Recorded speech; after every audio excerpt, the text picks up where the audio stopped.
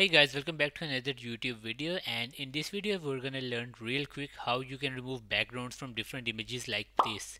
We're gonna use ComfyUI for this, and this process is really simple and quick. It's only gonna take like 4 or 5 minutes, so let's dive right into it.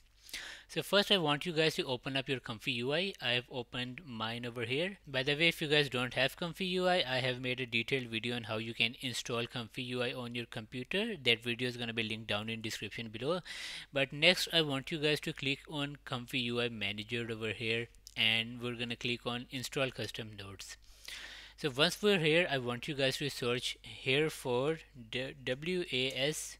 So when you'll click enter, this one should pop up. So we're gonna want to install this one. So let's click on install over here. Here, as you can see over here, it's installing. So let's wait for it.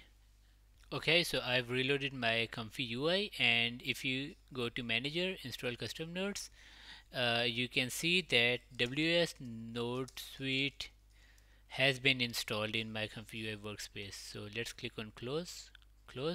So now we should be able to use the custom nodes that have been installed in our ComfyUI workspace. So let's quickly right click on add node, and here you can see WS suite over here. Click on that, and I want you guys to go to image, AI, and remove background, image remove background. Click on this one. So this is the node we're going to use to remove the background.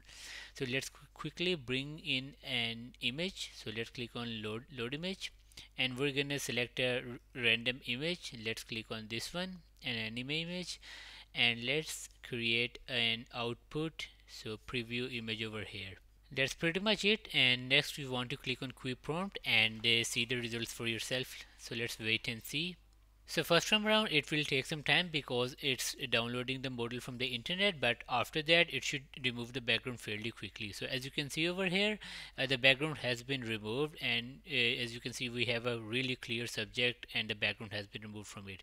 Let's try another picture really quick. So we're gonna try Mona Lisa this time. So let's click on quick prompt, and as you can see over here we got a really clear image of a subject. So that is how you can remove background from any image really quickly, and there are different models to choose from here as well. You can download these different models and see different changes and mess around a bit.